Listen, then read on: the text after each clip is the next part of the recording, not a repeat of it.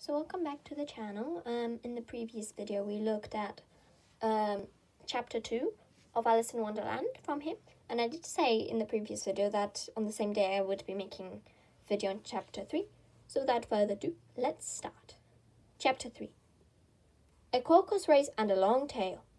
They were indeed a queer-looking party that assembled on the bank. The birds with draggled feathers, the animals with their fur clinging close to them, and all dripping wet, cross and uncomfortable. The first question, of course, was how to get dry again.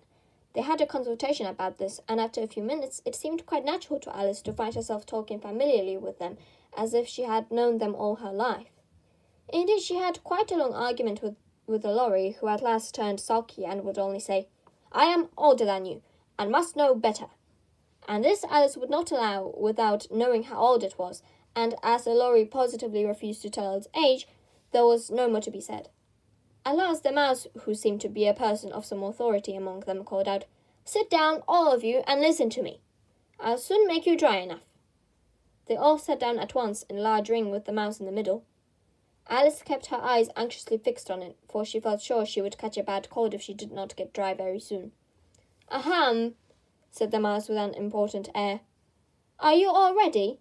This is the driest thing I know. Silence all round, if you please." William the Conqueror, whose cause was favoured by the people, was soon submitted to by the English, who wanted leaders, and had been of late much accustomed to usurpation and conquest. Edwin and Morcar, the Earls of Mercia and Northumbria. "Ugh," said the lorry with a shiver. "I beg your pardon," said the mouse, frowning but very politely. "Did you speak?" "Not I," said the lorry hastily. "I thought you did," said the mouse. "I proceed. Edwin and Morcar, the Earls of Mercia and Northumbria, declared for him, and even Stigand, the patriotic Archbishop of Canterbury, found it advisable." "Found what?" said the duck. "Found it," the mouse replied rather crossly. "Of course, you know what it means." "I know what it means well enough when I find a thing," said the duck. "It's generally a frog or a worm. The question is, what did the Archbishop find?" The mouse did not notice this question, but hurriedly went on. "Found it advisable to go with Edgar Atheling to meet William and offer him the crown. William's conduct at first was moderate, but the insolence of his Normans— How are you getting on now, my dear?" it continued, turning to Alice as it spoke. "As wet as ever," said Alice in a melancholy tone. "It doesn't seem to dry me at all." "In that case," said the dodo, solemnly rising to his feet, "I move that the meeting adjourn for the immediate adoption of more energetic remedies." "Speak English," said the eaglet. "I don't know the meaning of half those long words, and what's more, I don't believe you do either." And the eaglet bent down its head to hide a smile. Some of the other birds tittered audibly. "What I was going to say," said the dodo in an offended tone, "was that the best thing to get us dry would be a crocus race." "What is a crocus race?" said Alice. Not that she much wanted to know, but the dodo had paused as if it thought that somebody ought to speak, and no one else seemed inclined to say anything. "Why," said the dodo, "the best way to explain it is to do it. And as you might like to try the thing yourself some winter day, I will tell you how the dodo managed it. First, it marked out a race course in a sort of circle. The exact shape doesn't matter, it said. And then all the party were placed along the course here and there. There was no 1, 2, 3, and away, but they began running when they liked, and left off when they liked, so that it was not easy to know when the race was over. However, when they had been running half an hour or so, and were quite dry again, the dodo suddenly called out, 'The race is over!'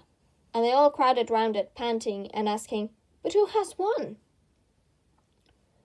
This question the dodo could not answer without a great deal of thought, and it sat for a long time with one finger pressed upon its forehead, the position in which you usually see Shakespeare in the pictures of him, while the rest waited in silence. At last the dodo said, Everybody has one, and all must have prizes." "But who is to give the prizes?" quite a chorus of voices asked. "Why, she, of course," said the Dodo, pointing to Alice with one finger. And the whole party at once crowded round her, calling out in a confused way, "Prizes! Prizes!" Alice had no idea what to do, and in despair she put her hand into her pocket and pulled out a box of comfits. Luckily, the salt water had not got into it, and handed them round as prizes. There was exactly one apiece all round. "But she must have a prize herself, you know," said the Mouse. "Of course," the Dodo replied very gravely. "What else have you got in your pocket?" he went on, turning to Alice. "Only a thimble," said Alice sadly. "Hand it over here," said the Dodo. Then they all crowded round her once more, while the Dodo solemnly presented the thimble, saying, "We beg your acceptance of this elegant thimble." And when it had finished this short speech, they all cheered. Alice thought the whole thing was very absurd, but they all looked so grave that she did not dare to laugh. And as she could not think of anything to say, she simply bowed and took the thimble, looking as solemn as she could. The next thing was to eat the comfits. This caused some noise and confusion, as the large birds complained that they could not taste theirs, and the small ones choked and had to be patted on the back. However, it was over at last, and they sat down again in the ring and begged the Mouse to tell them something more. "You promised to tell me your history, you know," said Alice. "And why it is you hate C and D," she added in a whisper, half afraid that it would be offended again. "Mine is a long and a sad tale," said the Mouse, turning to Alice and sighing. "It is a long tale, certainly," said Alice, looking down with wonder at the Mouse's tail. "But why do you call it sad?" And she kept on puzzling about it while the Mouse was speaking, so that her idea of the tale was something like this.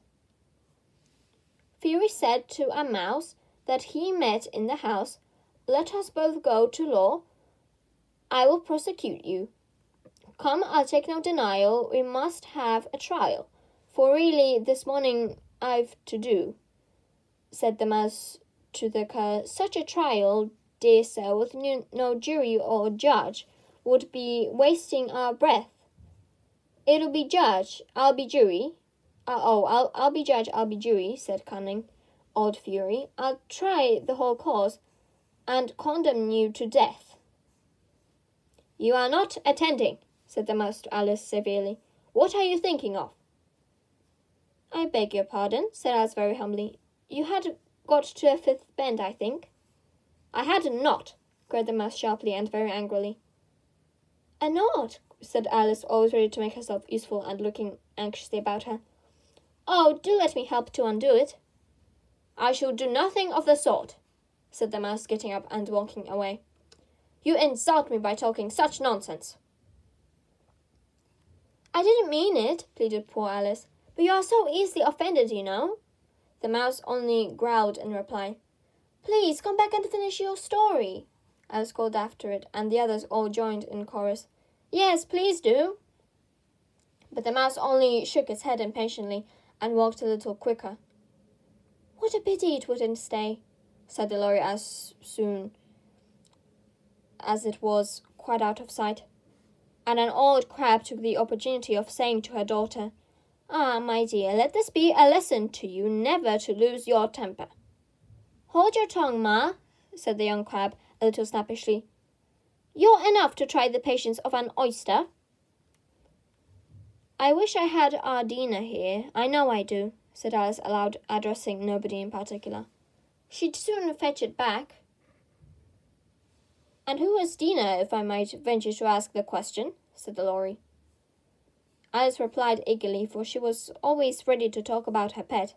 "Dina's our cat, and she's such a capital one for catching mice, you can't think. And oh, I wished you could see her after the birds. Why, she'll eat a little bird as soon as you look at it." Yeah. This speech caused a remarkable sensation among the party. Some of the birds hurried off at once. One old magpie began wrapping itself up very carefully, remarking, I really must be getting home. The night air doesn't suit my throat. And a canary called out in a trembling voice to its children. Come away, my dears. It's high time you were all in bed. On various pretexts, they all moved off, and Alice was soon left alone. I wish I hadn't mentioned Dina, she said to herself in a melancholy tone. Nobody seems to like her down here, and I'm sure she's the best cat in the world. Oh, my dear Dina, I wonder if I shall ever see you any more. And here poor Alice began to cry again, for she felt very lonely and low-spirited. In a little while, however, she again heard a little pattering of footsteps in the distance, and she looked up eagerly, half hoping that the mouse had changed his mind and was coming back to finish his story. Yeah, that's it. That was chapter 3 of Alice in Wonderland from the Wonder Book. And yeah, if you enjoyed, let me know what you think, and I'll see you all in the next video.